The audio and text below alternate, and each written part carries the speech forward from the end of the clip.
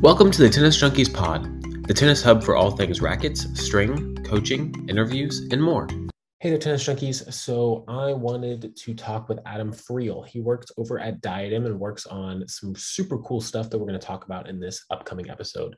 He does a bunch of stuff with motion tracking, analytics, things like that with the tennis rackets and tracking motion. And we'll get more into that into the episode. I just kind of wanted to let you guys know that I knew him and got to meet him from a bunch of Facebook groups that I'm a part of. And Adam's been super supportive of me throughout my whole tennis journey, whenever it comes to rackets and string and coaching tips and building my website, building my YouTube channel, like literally everything. Adam has been super supportive. So it's really cool to actually sit down and talk with him and kind of interview him a little bit, get to hear his opinion on a bunch of stuff in the tennis industry. So hope you guys enjoy it. Okay, so I'm here with Adam Friel on the first official Tennis Junkies podcast episode. And I just kind of wanted to ask first for you to just introduce yourself and kind of explain what you do. Sure. So I'm Adam Friel. I'm a coach and master racket technician. I've coached at a couple of different academies, and I work with Diadem for the MRT stuff. Cool. So I have about 9 questions that I kind of wanted to go over with and pick your brain a little bit. Everything tennis related and things you do. So for number 1, I just want to talk about, how did you get into tennis? That's actually more of a funny story than probably anything I have. So I was actually, I played almost every sport in high school, middle school, all that. And I was actually running track.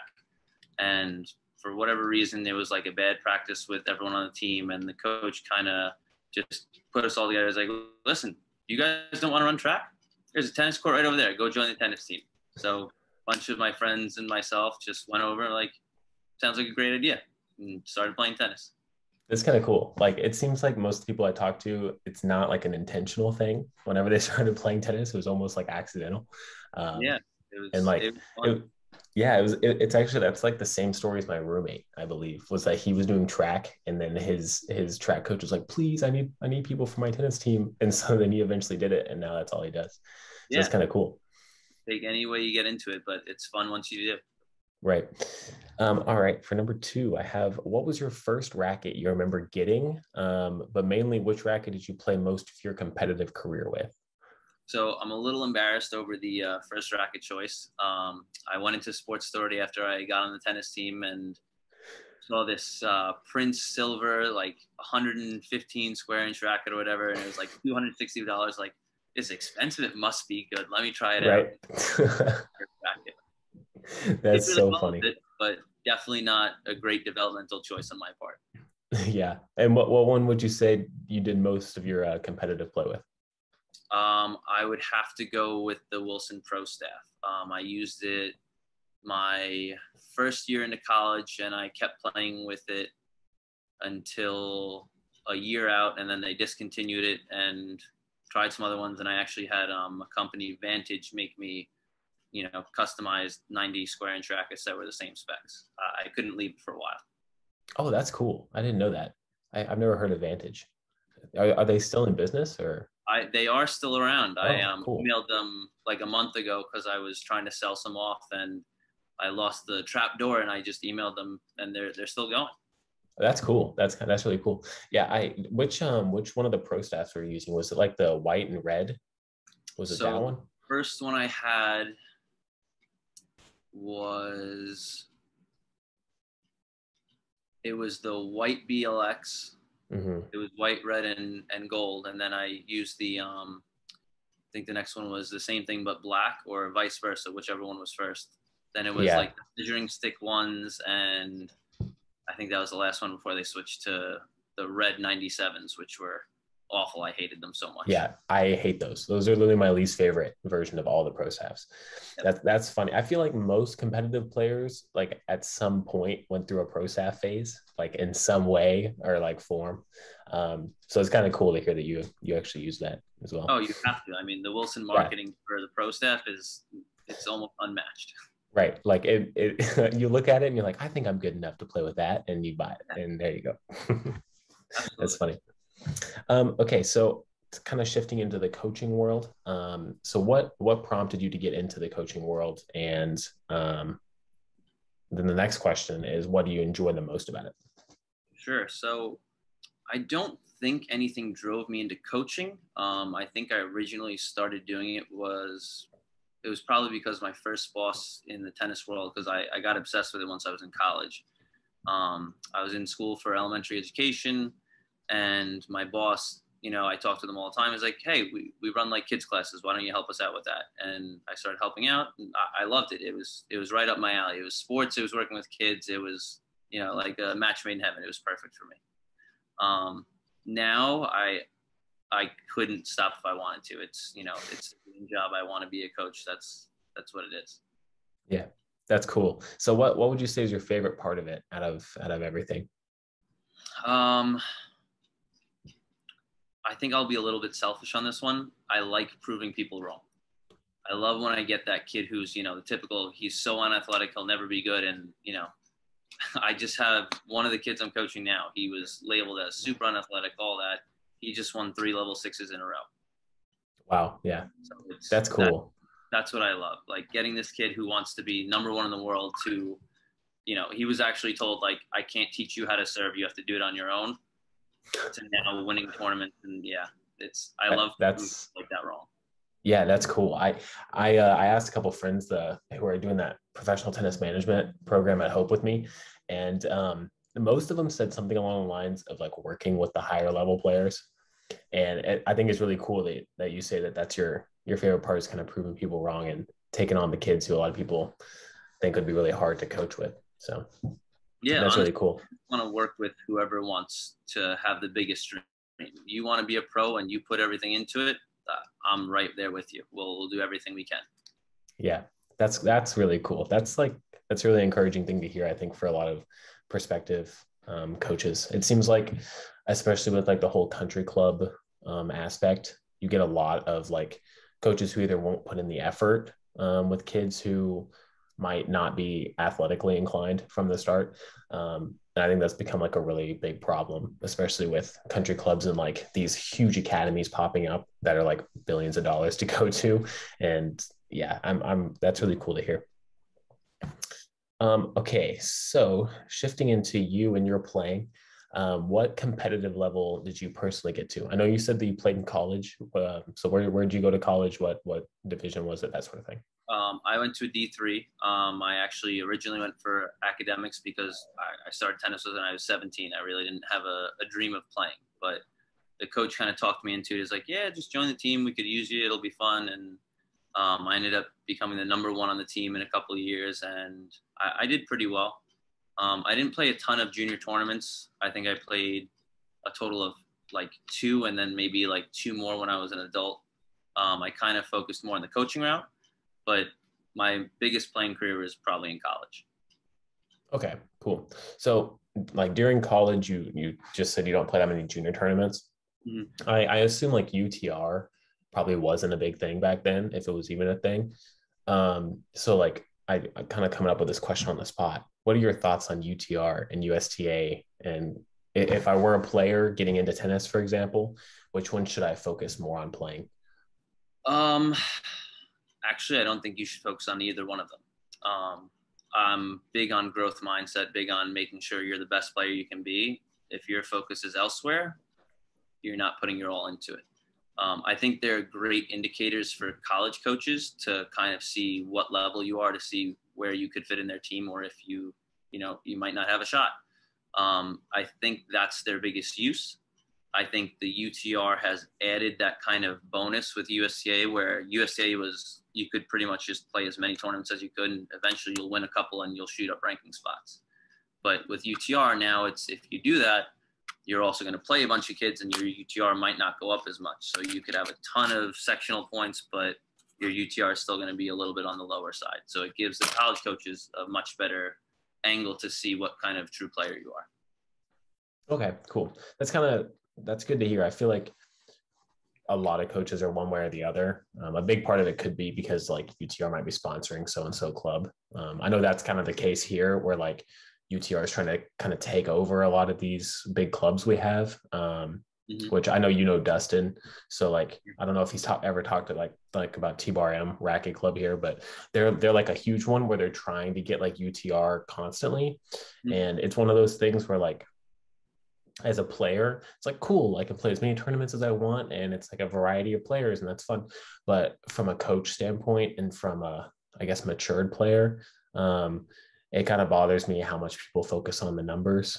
And that was a big problem for me whenever like my junior and senior year of high school, I was trying super hard to get like to the D3 level. And I was like focusing so much on my UTR level. So whenever it would only go up like 0.02, and I was losing my mind. Like I mentally couldn't handle that, and I couldn't focus on like my actual tennis. And so I'm glad to hear another coach is like not being like, yeah, go USTA or go UTR. So that I'm glad to hear that. I mean, they're both tools. You just got to use them accordingly and see what works best for you. Right. Yeah. Awesome. Okay. So I want to kind of move into what you do over at Diadem, because I'm super interested in all that. So for this first one, I want you to just kind of give an overview of what you're doing with the Racket Lab, with the hitting lane. I saw a Facebook video that you posted a while back, which on the video portion of the podcast, I want to try and throw it in there. But it was you with you were showing the analytics of a guy with an E-zone and 2 elevates. And you were talking about sort of like the swing speed and swing path of the 3 rackets compared. So it'd be really cool if you could talk a little bit more about that kind of stuff. Sure. So I don't remember exactly which one specifically you're talking about, because I've done quite a few sessions since we've started. But basically, it's another one of those tools. It's super cool. It's really awesome to be able to see like, okay, you can swing faster with this one. Your angle on impact is like way off on this one. It's not really going to work once it's at a certain zone, especially because we're in a controlled environment. So if we go outside and you start using that like 12 degrees might turn into 17 degrees, which is going to be, going from here to here. And that's a lot of distance on the court. So it just gives a ton of analytics. And it's honestly, I think it's really helped improve my coaching as well, because it can kind of show like what problems lie in what kind of techniques and what causes more inconsistencies and stuff like that. Cool. As far as the hitting lane, it's super cool. There's nothing like it around the world. It's a dream to work there and to be able to see all this kind of on the forefront of what could be the next biggest technological advantage in tennis. Yeah. I was supposed to be taking a trip to the national campus on Tuesday with the Hope PTM guys, but I actually just got COVID, so I'm not able to go, which is really upsetting, because I wanted to try so hard to figure out how to get down there and get over at the Diadem headquarters in some way. So hopefully I can do a trip like that. But for people who haven't seen the hitting lane, it's totally worth like looking up YouTube videos on it. It's super cool. And so I know that like I've always thought of it as like the video game tracking technology where you like put the little nodes on everyone, and it's super cool. So how do you track the actual racket? Do you put like trackers on the racket, or do the cameras just pick that up? No, that's actually the same thing. They use the nodes and everything. Just like it's exactly how I describe to little kids. I'm like, you ever see how they make video games? We're gonna do the exact same thing. We're gonna put you up on this screen, and they're like, no way, like this is so cool. So right. we put it's 17 nodes in total, I'm pretty sure. I think it's 14 on the body, and then there's 3 on the racket. And then we have the motion caption cameras that track everything and feed it through the computer system, and the AI program kind of shoots it out and gives you all the different speeds, like the swing speed and all the different angles and all that. Cool. So in terms of like, with your coaching, it seems to me like you do a lot of juniors, probably mainly juniors. Do you typically take all your juniors to do that so that you can kind of get the analytics, or do you wait for them to ask to go? So I don't like pressuring anyone to do anything they don't want to. So most of my players know I work for Diadem. They always see me wearing the shirts, whatever. They always ask. I'm like, yeah, I do all this and this. And every once in a while I'll show them a video or stuff. And then if they ask, then I'll say, yeah, absolutely. Come in, we'll do a session. we'll try it out. But I never try to push them into that. I want it to be their decision. You know, if they're really into it, awesome, come by. But if they're more, you know, I teach some recreational players. I'm not gonna force them to be like, hey, you have to get into Diadem. We have to see these analytics. Like, they're just there to have fun. That's not really up their alley. Yeah, I think that's kind of cool whenever I think about players who like are equipment nerds compared to just like pick up a racket and play. Like, yeah, it's just like I have my doubles partner in high school. He was pretty good. He was definitely better than me. So he was like in like the 8.5 UTR range. So like he like knew what he was doing, and he was playing with the Wilson Ultra 105 with the open like the 16x15 pattern, and he was breaking a racket breaking a string roughly every hour to 2 hours. And he was just like, I don't know why. Like, I've been using this racket forever. I'm like, yeah, like you've gotten better than 4 years ago. And so then I handed him like an E-Zone, or I don't remember. Maybe it was just like the normal Ultra, and he hated it.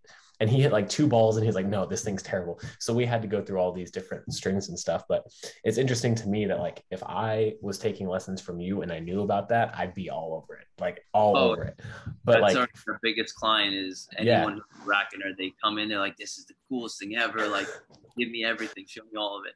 Yeah, we get and like of those, and it's fun because I get to, you know, talk nerd with them. I get to be like, okay, so this is why this doesn't really work, and I can really go into the specifics rather than, you know, some of the top juniors that come in. They're there to really improve their game, but they don't know the racket side that much, which is why they come to us. But it's cool to see those, you know, the racket nerds come in and get to go over all those little specky details and everything. Yeah, that's super cool, especially with like it's interesting to me how, like, I know it's Diadem, so obviously you're going to use the Diadem rackets, but it's cool how like much just adding some things just to like one racket can change it. Like you take one like a Diadem Elevate, but you can make like a million versions of it just by adding your own stuff to it. And I think that's what makes me so interested in it, which kind of like translate into my interest in like the pro stock stuff, where you have like the different layups compared to like the different mold. Like all of that is just, it's kind of mind blowing to me. And yeah, I think it's cool that like the whole tracking thing and what you guys are doing is kind of like a gateway into normal people being able to understand that kind of stuff and like take advantage of their own equipment, you know? And that's why I'm kind of active on one of the Facebook groups, Tennis Nerd, and I try to put all those little videos into there and try to educate the public a little bit, because there's so much misinformation. I would like to clear it up and kind of be like, hey, like, you know, maybe you're breaking strings too much because, you know, it's the wrong racket for you, or it's the wrong string choice. And, you know, some people are like, oh, where do I need to add weight? Well, you need to know what kind of swing you have and all that kind of stuff, that all these different factors that, you know, myself and Dustin see on a regular basis and we're used to changing. It's not so easy when it's doing it yourself in an area you don't really know as well. Right. Yeah, that's cool. Especially that tennis nerd group, because I'm not really active in it except whenever I sell stuff, but I definitely am reading all the posts on there, and there's some real misinformation that people post, and they're just so confident in their own experience. They're like, oh, it's got to be the same for everyone else. And it's like, yeah, stuff like that. And or people will ask like, that no clips of seeing them play, but they're like, hey, like I'm a USTA 4.5, give me a racket. And it's like, you can't do that. You can't just pick a racket. Wilson Blade. Right.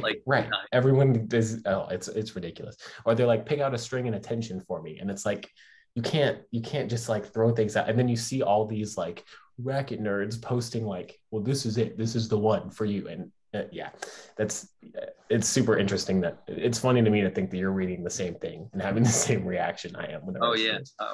I mean, on one, like, I get it. Like, it helped them with their game, but, you know, that's limited knowledge. They don't understand that it might not help someone else in their game. It might actually do the opposite. It might hurt their game. Right.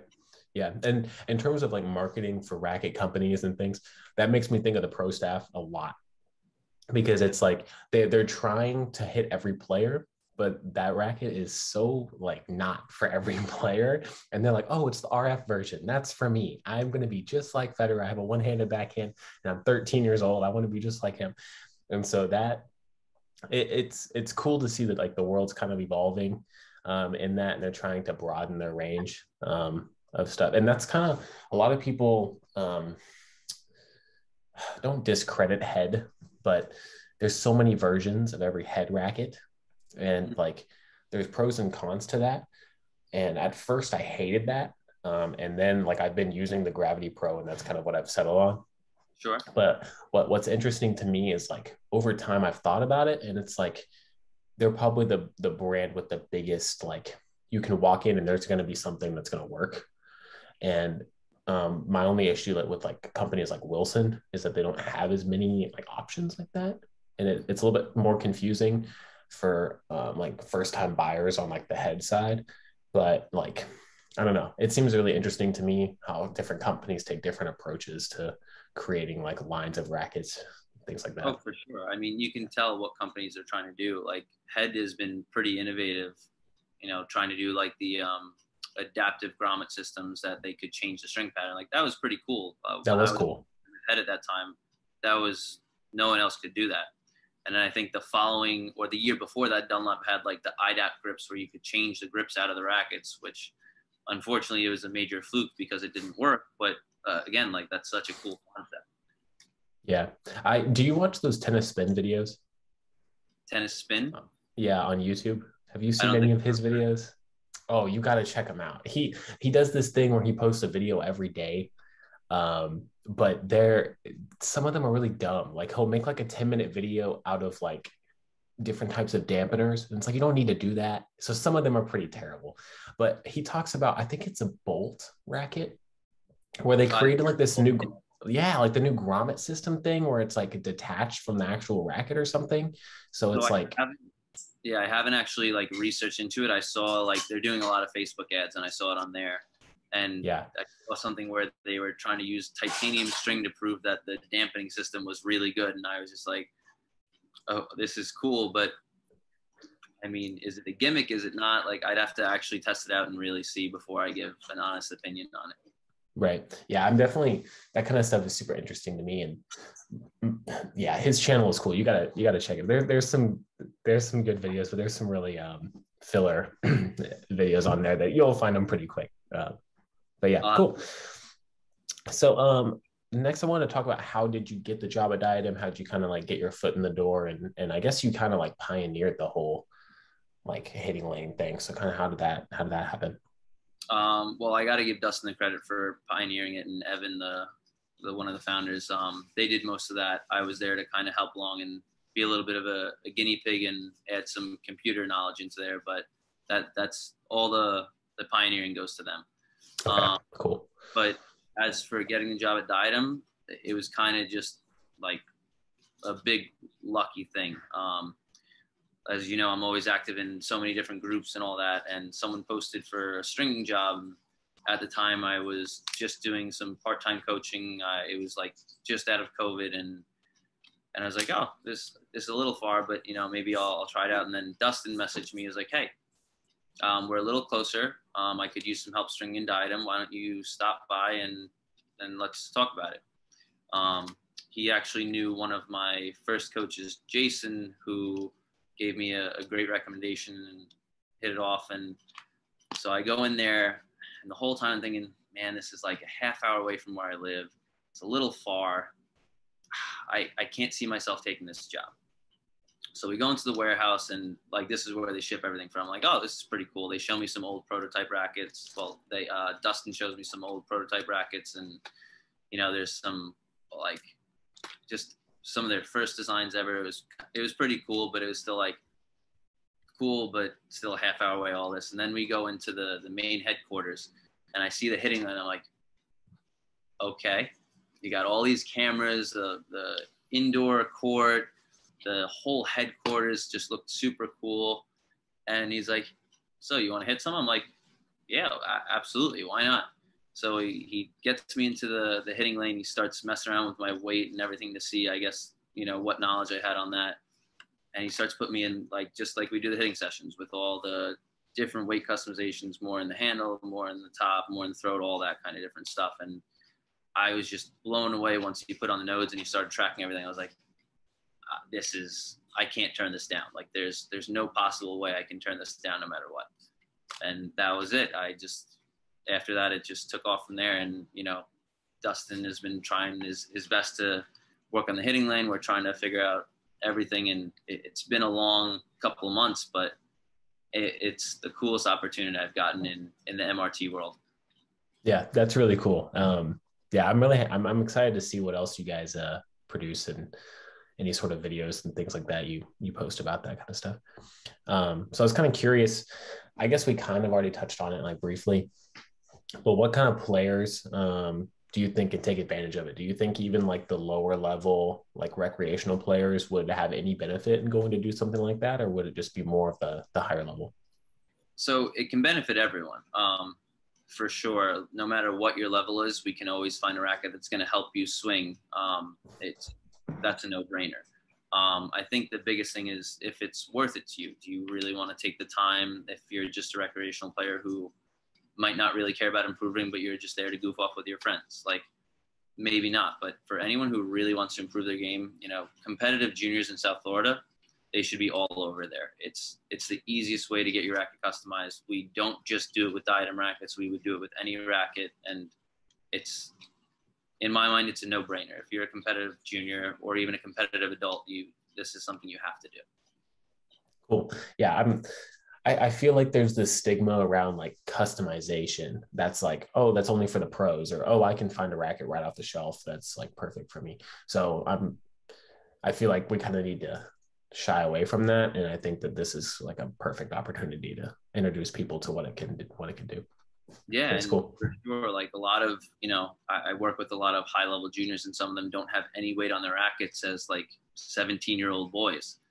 They hit the ball hard, man. They can hit just as hard as the pros, and they're using stock weight rackets at like 10.5 or 10.8, sometimes 11.2, but that's not enough weight for them to be returning serves and being able to penetrate the ball through the court. They really need to add something and help them with their game. Right. Yeah, that's cool. And especially with those players that are getting up into like the 120 serves and stuff. It kind of blows me away sometimes when I'm sure you're aware of like the ITA circuit thing. So that's pretty big in Texas. So my friend and I mean, I'm not nearly good enough to like actually do anything at those tournaments, but it's fun to go play a couple rounds. And one of those things that really blew me away is how little like they're aware of what they're using. Like I'm watching some of these kids play, and I can't remember what his name was, but I remember I looked him up and he was like an 11.5, maybe a 12 UTR. And he was playing with like a VCore 100 and was like blasting everything out. Like every ball that if he missed, it was 10 feet out. And I'm like, why are you using it? Like you're hitting the ball harder than like any pro that I've watched in person. Like, why are you doing something like that? And it's super interesting to me that like, I don't know why people haven't gotten into it, or especially why juniors haven't gotten into it. But my hope is that some of those big racket brands start to like, I don't know, advertise it some more, or just kind of explain that like this is an option for all these players out there. Cause I think a lot of people are not taking advantage of the rackets they have. Honestly, I think it should come down to the coaches. The coaches need to have a little more knowledge. Even if they're not the ones who know it, they should be hooked up with a stringer or someone that can point them in the right direction of where to go and how to get them customized, because they're the experts. They're the ones leading the kids and telling them what to do. If your expert isn't telling you the best things possible for your game, then how are you going to know? Right. That actually leads into something I wanted to add on to this little thing. So they have like the coaches conventions all over every state every year. And so the Michigan one, I actually asked if I could do a 20-minute presentation on helping some of the coaches understand rackets and string to help explain them to the players. So to prepare for that, I guess I wanted to kind of ask for your guidance and what you've gone through. The things that I wanted to touch on mainly was for the string side is that if your player's playing on varsity, that poly is 99% of what they should be using. Because I know for me at the club that I'm stringing at, a lot of these high school kids are playing with synthetic gut at like 60 pounds. It's the most mind-blowing thing I've ever seen. And they're shredding strings in like a couple days. And so in terms of like recommending gauges and things like that, how would you go about presenting that to a bunch of high school coaches? That's a pretty loaded question. Yeah. Because there's so many different answers, so many different ways to go about it and make it work. So actually, I'm a big proponent of synthetic gut still. I use it for a lot of my younger juniors. I think it's a great learning string. It's kind of like training wheels. I want to see how well you can ride with it before we don't need them anymore. But once you go past that and you're starting to break it, every 3 weeks, every 4 weeks or whatever, then it's time to start going into a hybrid. I think the best way to go about it is to kind of give them, maybe even just give them like a sheet of paper, like a timeline thing. Like if they're breaking, synthetic gut strings in every 3 weeks, let's think about going into a hybrid. If they're breaking a hybrid in every 3 weeks, maybe we shift the hybrid where you start them out with synthetic gut in the mains and poly in the crosses, or multi in the mains and poly in the crosses. And then if they're breaking that, you change the hybrid around. Then once they're breaking that, then you can go into a full bed at a thin gauge. Just give them steps and a timeline where it's kind of foolproof. It still might not be the best advice for everyone, but at least it's a blanket statement that will be able to help everyone more than, just, hey, synthetic gut every 2 days. Right. Yeah. I like that idea of the timeline. I think one thing that I've run into when talking to people at this club, and in Michigan, you need to be a part of an indoor club if you're playing a lot, because it snows for half the year. So you get a ton of high school players coming in, and it's not nearly as hot. So strings don't pop as much either. And everything's indoors, so it's way more flat. It's a whole different sport there than here in Texas. But I found it interesting that I saw almost all 16 gauge poly if they brought it in, rarely if they bring it in. And that kind of blew my mind, because they wouldn't break it for 3 or 4 months and then they just restring it again. And I'm like, that's not how it should be. Like, you should be breaking in about 3 or 4 weeks, or you should go down and gauge. So I definitely want to touch on that with the coaches, because I feel like the coaches are like, oh, go buy a poly string, and 16 gauge for some reason is the most popular. So what would you recommend for a kid going from that hybrid to a full bed? Would you go straight from the hybrid to like an 18 gauge, or would you go to like a 17? So I would start off with a thin gauge hybrid, and once they're breaking that, you go up gauge. I wouldn't go to 15 gauge in a hybrid unless you're a really big hitter. It doesn't really make sense. I think 16L would probably be the best bet for going highest, but even 16 for some players isn't a bad idea. And then, once they go through that, then transition them into, I would say, a 17 gauge poly. But, you'll have some players that want to stick in a hybrid, and you keep going up in the gauges and they stick with it. Some players don't like playing with a full bed of poly, and it really depends on their swing style, like we've touched on before. So yeah, you have to kind of give them blanket statements that allow them to have options to go to. So that way it's not just you telling them, okay, this is the way. It's more of, hey, try this, but also if it doesn't work, we can do this. Give them options on every one. Okay, cool. Yeah, I wouldn't have thought more so of the hybrid idea. That makes sense. In terms of if you didn't take a synthetic gut, in terms of like a multi, what have you seen? Like, what string would you recommend the most, or seen out on the courts the most, for like the multi? For multi filaments, NXT is probably one of the most populars. I have to give Diadem a shout out. Impulse is a great option as well. It basically just feels like a more dense NXT, if that makes sense. Yeah. It's a weird way to describe it, but it's personally, I feel like most multis feel pretty similar. There's some really bad ones out there, don't get me wrong, but yes, there are. High-end multi-filaments all feel pretty similar. Okay, cool. Yeah, I think I did my own string business thing here in Texas for a while, just kind of like whoever calls me cool. And I think that I probably sold the most impulse out of everything. And it was because I had so many people who were complaining about the fraying on the NXT. And I'm like, dude, like, it looks terrible. It does. I personally could not play with a racket like that. It just looks gross. So I was like, many complaints along the way with stringing rackets. My strings are defective. They're fraying all of it. No, that's good. That means you're doing a great job. Yeah. Oh, but I want it changed out. Can you do it for free? I'm so sorry. Like, this is how the string works. I'll do this one for free, but just so you know, this is how this string works. It's just the nature of the beast. Right. And I think that's one thing I'm going to mention because it is so popular. So I think that's one thing I'm going to mention at that conference, because I've seen so many people who, like, as soon as it starts to fray, they're like, oh, it's time to restring it. And it's like, no, like it's supposed to be doing that. Like, that's a good sign. Yeah. But yeah, I think NXT has caused me so many problems with people who were like, oh, I got a defective string. You gave me a bad pack. You strung it wrong, whatever. So that's funny to hear that you've had people who did the same thing. Oh, so many. I used to work at country clubs back in New York, and that was a very common complaint. Yeah, cool. So you I guess you've done a lot of stringing too. Did Yeah. you ever do that as like a solo job, or was it always kind of paired with coaching? It was, I mean, I guess technically when I was in high school, I did it solo for a tiny little bit, but it's mostly always been paired with coaching. Like I strung for my college team, but again, I was coaching as well. So I just work as much as I can. So Yeah.